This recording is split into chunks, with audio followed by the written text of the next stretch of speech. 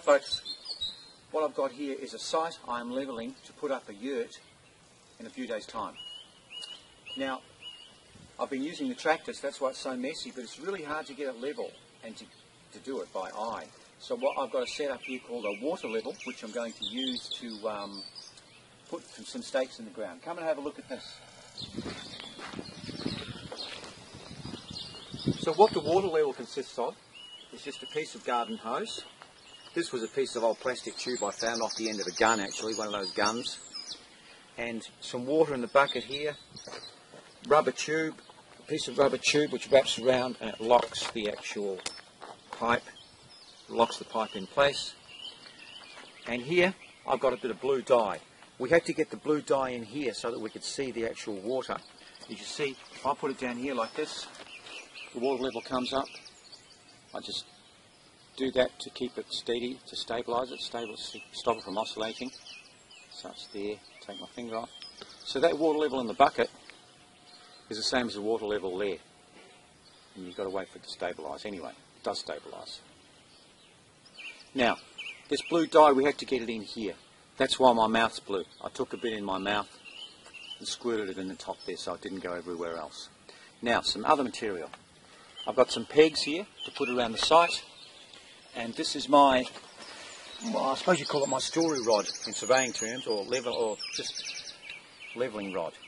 That's what I use for getting the height, plus some stakes and this bucket. And that's all you need.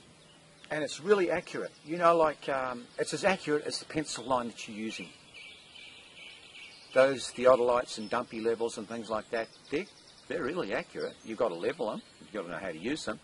This is really simple. And it is easy to use. And it's accurate too, that's what I'm saying. So that's where we're at now. We're going to start and I'm going to show you how to use it. Okie doke. This is one of the stakes that's been put in the ground. This is going to be my first reference, so it's nearly ground level and this is the higher part of the site. So I'm going to put a mark on here. There. See that mark? There, that's where I'm putting that mark. And I'm going to attach this rod that I'll be taking all the way around the place. That gets level with the bottom one. Wrap my rubber bands around here. Not tight, just to hold it. That. Then I get my level.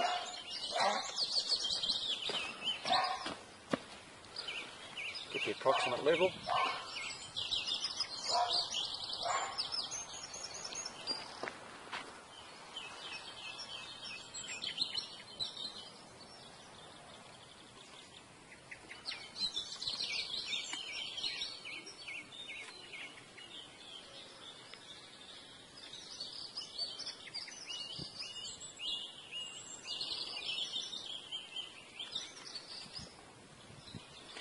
Is my level line there.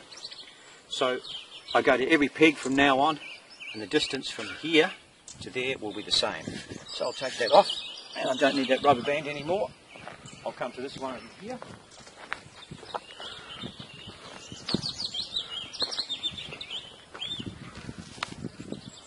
I'll hold this on here. Oops.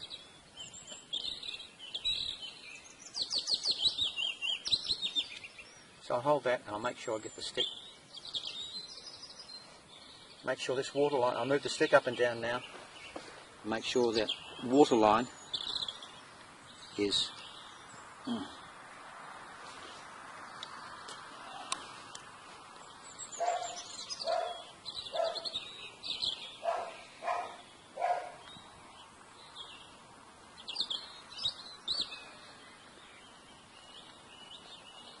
mark it there. So that point there is exactly the same as that point over there.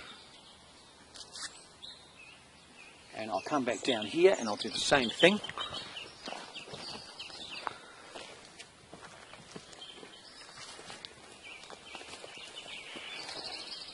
Oops. Now you see this is, you can see this is much higher already. And I've got a bit of work to do.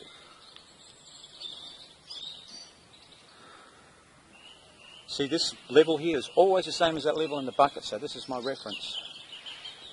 that level there. There it goes. I'll put my mark there. Right there.